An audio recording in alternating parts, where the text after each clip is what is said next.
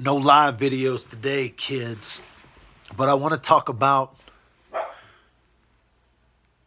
what makes Megan so scary.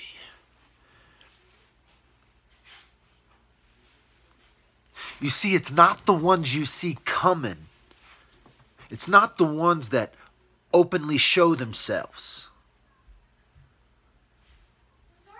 It's the ones that are quiet. It's the ones that move through life seemingly normal, kind, sweet. It's those that you have to be scared of. It's crazy how when this case came out, everyone in the true crime community, even myself included, slowly veered towards the husband. But I've talked about this. I am the most likely person to ever do harm to Nikki.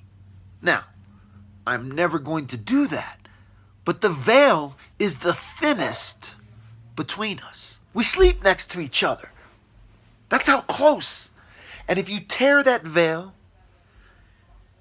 it's life and death. It's crazy. Because more lives are started right here in the bed. But more lives are taken between the two in the bed.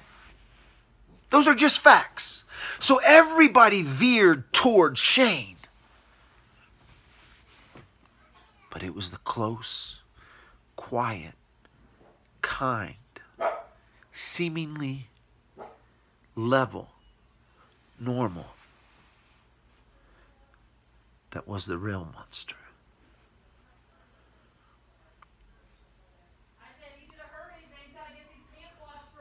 That's why I could never kill no one. Could never do it. Yeah, I could protect my family. We're normal, see? Mom and daughter fighting over laundry. We're a normal family. If y'all hear that in the background, don't call Child Protective Services. It's just a mom arguing with her 11-year-old about laundry.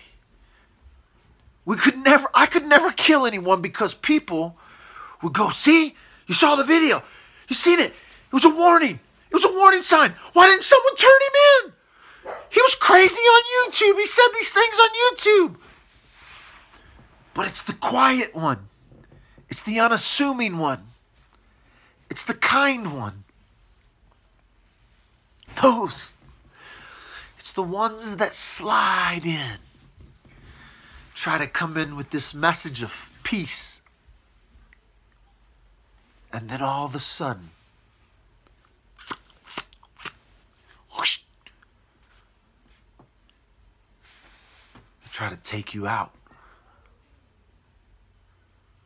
It's a metaphor for life. We see it in these murders, but we see it in this YouTube drama as well.